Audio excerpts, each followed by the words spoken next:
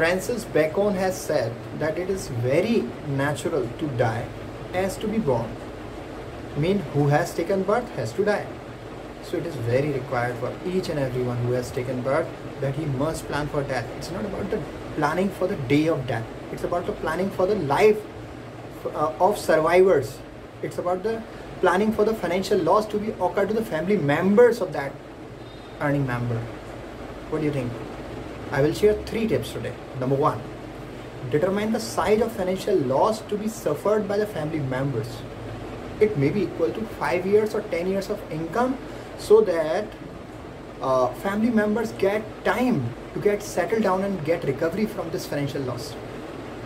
And the second most important point is always include term plan and traditional plan in your portfolio.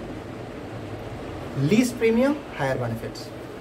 And the third important point is never include unit linked insurance plan for this purpose.